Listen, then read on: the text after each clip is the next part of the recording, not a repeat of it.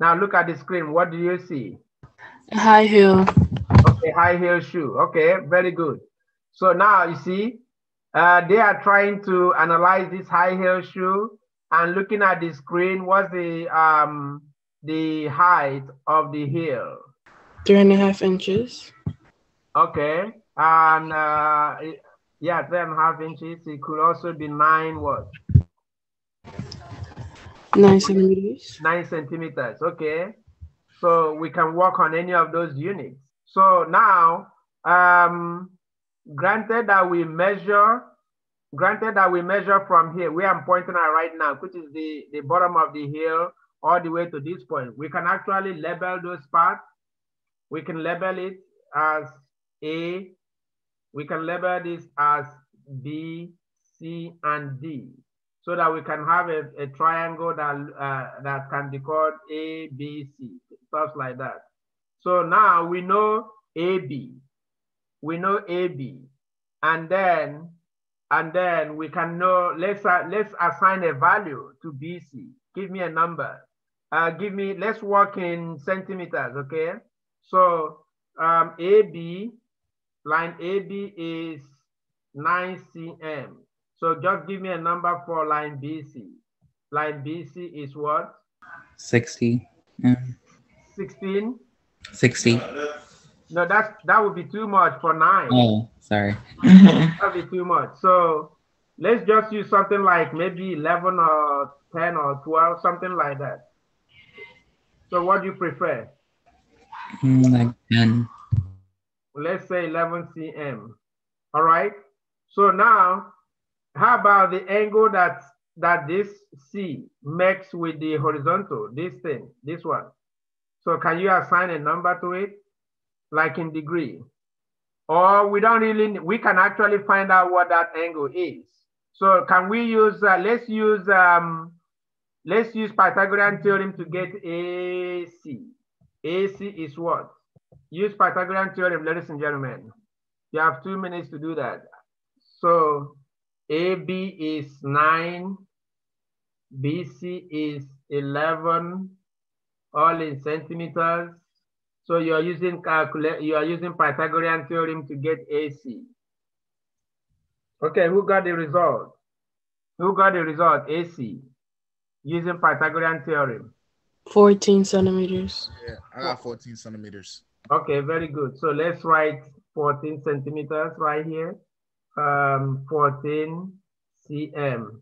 So now we are going to use trig ratios in order to get the angle ACB. So just call it theta, angle theta here. Okay. So what trig ratio do you think you are going to use? You can actually use any of them. So pick one. Ladies and gentlemen, always remember SOHCAHTOA. I don't know what to say.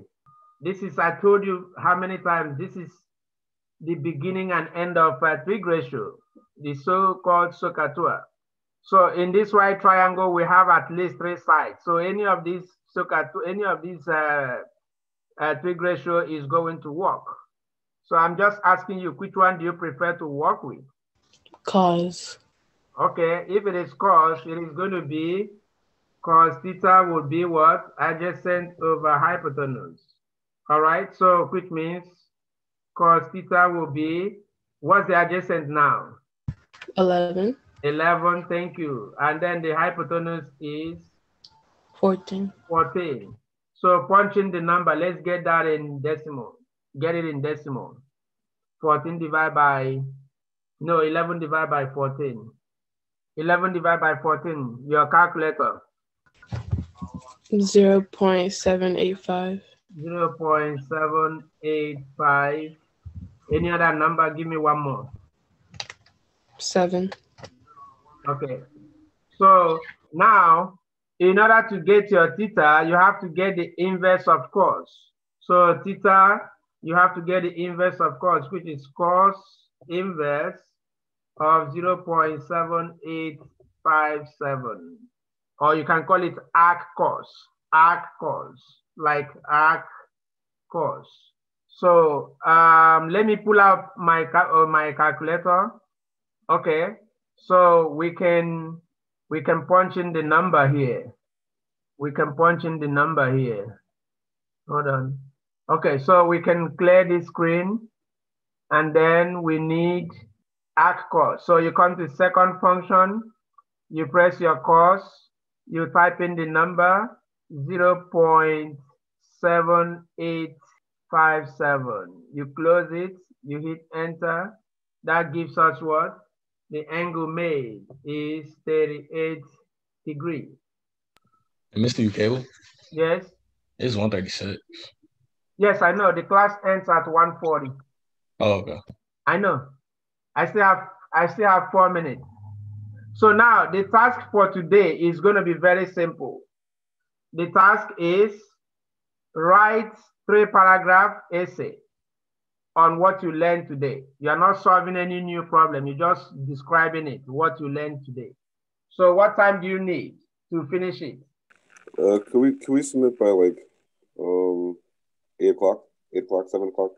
Okay, I'll give you 8 o'clock. So the task is write at least 3-paragraph essay explaining what you learned today. And Mr. Ukable, Yes. can we do 2 paragraphs? No, we did 2 before, so we are going to do 3 this time around. The next time we are going to do this type of thing is going to be 4 paragraphs.